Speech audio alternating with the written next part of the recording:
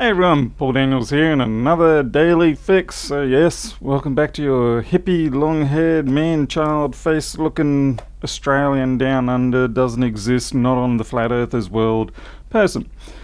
So we got another A1466 and it's also coming up like the other one where it gives you the MagSafe and nothing else. Nothing boots, no fan spin, nothing. Or at least I don't think it does give fan spin. I haven't checked with the back off yet. So anyway, guess we'll have a look. Try to get it done before I turn into a little puddle of sweat in this house because it is hot today, but I've got to get these jobs done. Let's get to it.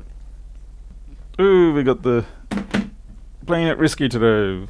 We got the thingamajig. What do you call that thing? The solid state drive. That's right. Yes. Better take the battery off too. Take the solid state out. All right. Let's just verify the situation. MagSafe in, instantly green, no fan spin, so we've got voltage. Ugh, I feel a little uncoordinated there, very uncoordinated. What have we got? G3 hot, 8.58. Okay, so we definitely got SMC. Alright, let's get the battery out, same old thing. Everything looks quite clear on this again. There's a bit of muck actually down there. Alright, let's have a look on the microscope. Just a clump of junk. Here I was thinking it was something else. A glitter. Always the frickin' glitter. And balls.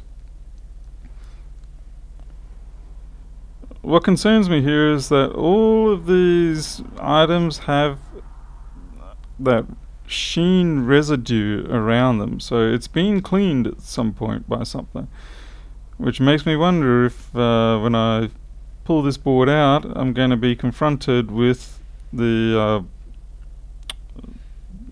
Apple refurb sticker on it, because yeah, I'm not seeing anything obvious here. This is a 165 board. It's interesting, there's a scratch along there too. See this?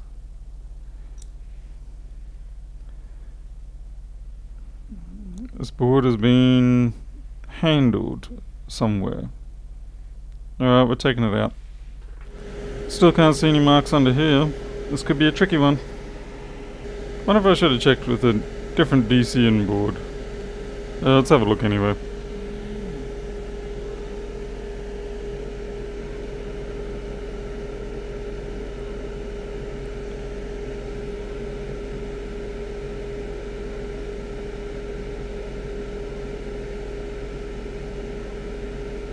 Yeah, there we go. I mean, I'm not saying this is the fault, but it's certainly an indication of trouble. They look a little gnarly. Alright. I don't seem to have my red pen with me. It seems like my death pen has been banned from me. But we'll put green on there, and that's good enough.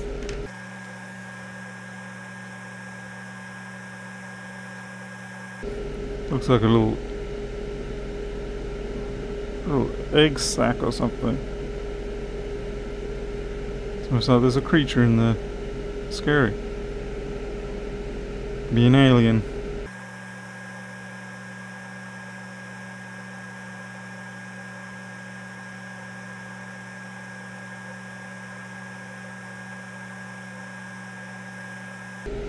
Well, so far that's our only hint. Let's have a look at those.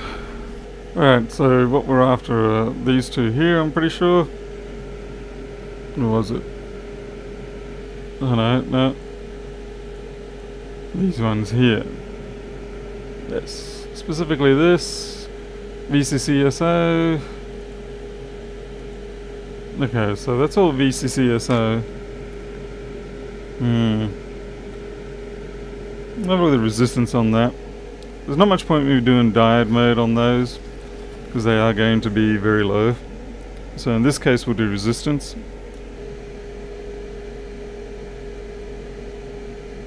It's not the kind of reading I'd expect.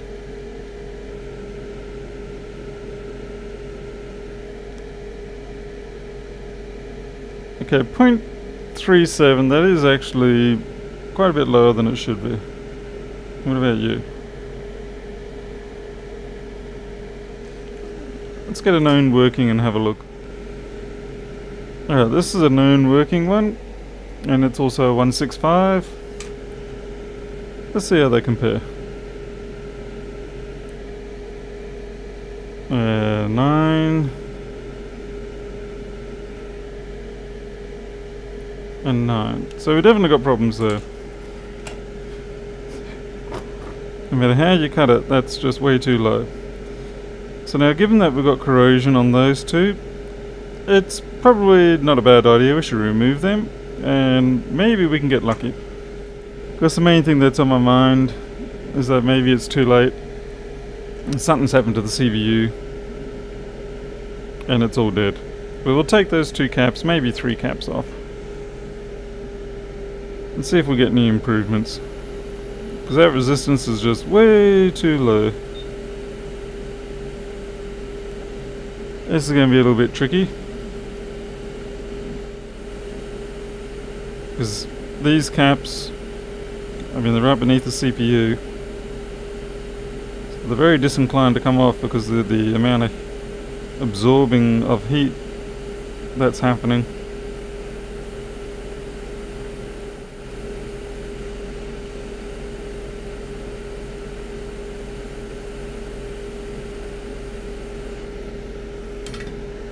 I'm just going to wait for that to cool down a little bit. Let's have a look at the caps that we just took off.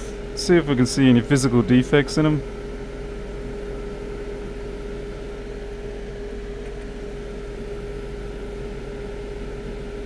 Wow, the tweezers have got a physical defect. So I can't see any cracking on that one, because that's usually the sign that you've got a cap that's shorted out, as they very often have little fracture lines through them. I mean, it's not always, but it's pretty common. No, can't see anything on that. Right, let's check our resistance. See if we're closer to 9. Bloody trucks.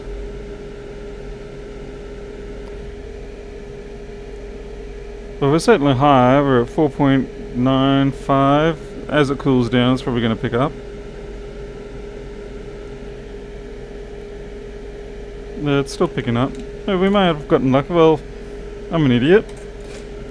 Why don't we just check the caps? I mean, it makes sense, doesn't it? So you've got the one of these could be a buzz one. So we'll go switch on to diode mode.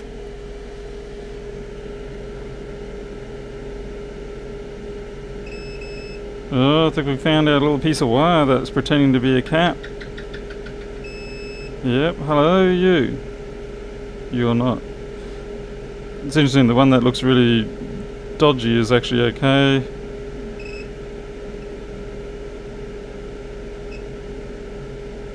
It's trying hard not to be a wire now. Yeah. Nice try, buddy, but I've got you. I'm curious, so see if I can see a physical defect on it or not. Might wash it down.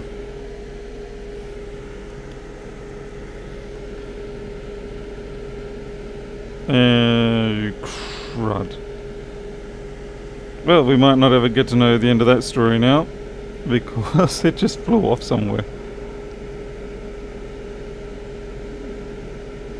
The guilty part. Oh, the guilty party gets caught. You have been caught. We'll put you down there. When it's on the silicon mat, it's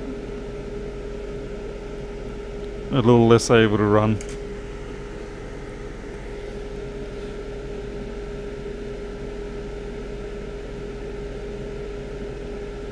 Oh yeah, there's the floor. Yep. So you can see it right there. Clear as day. Maybe I need to put this on a bit of a darker background. There we go.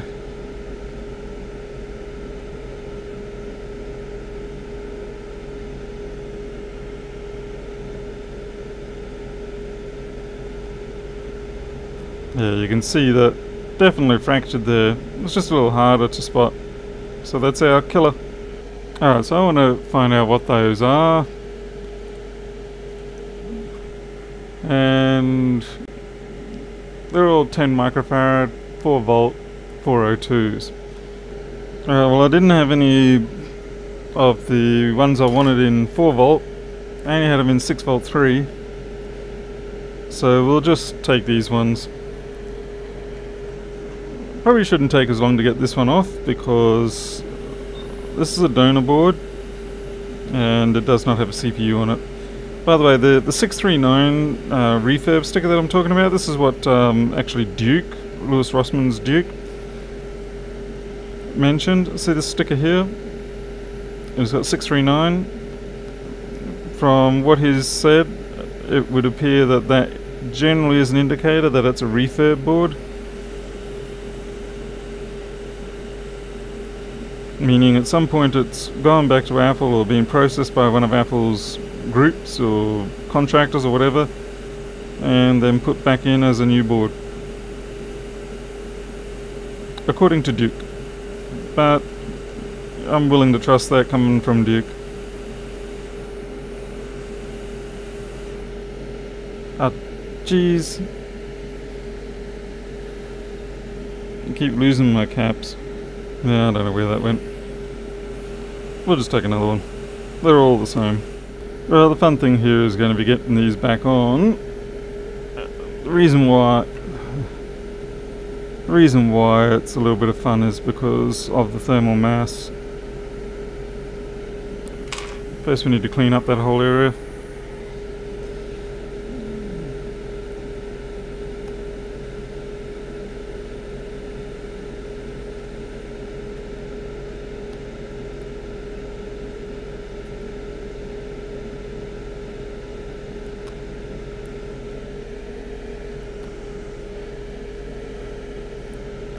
I'm not real sure why that corrosion was there. Was it perhaps something left over from the original refurbishing? A bit of junk that when they were cleaning it up didn't come off properly?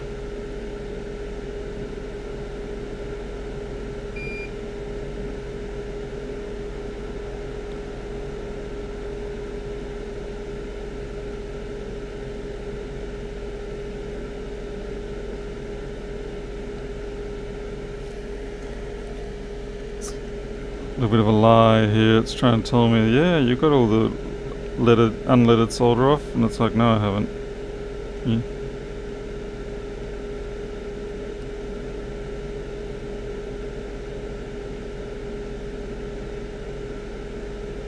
Alright, it's looking better.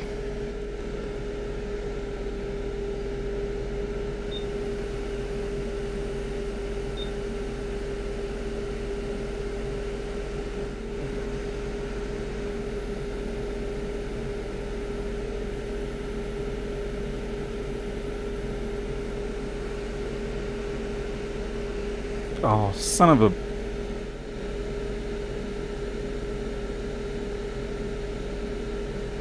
You better not be that cracked one.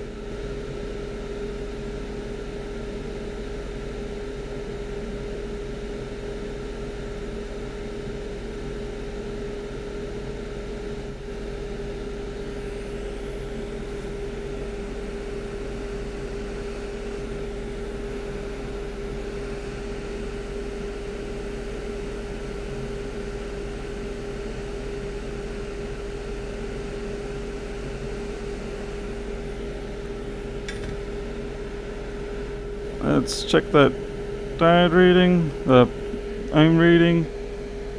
2.5, that's fine. Like I said, we're running really hot there. Right, let's see if we've had any better luck here. Hoping the whole CPU system will be cooled down a bit enough. There's a fair bit of heat required to get those caps to sit in.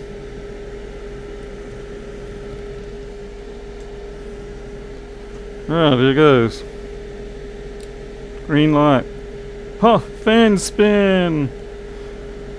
Okay, this is the 165, so it's not going to go through the cycles like the 34, 37. I'd be curious to see if we can get a USB stick to light up for us. Alright, let's try a USB stick, and you're not the right way up. And we've got blinking, that means the CPU is alive and accessing it. So there you have it. We got lucky again. 2 in a row now. Winning.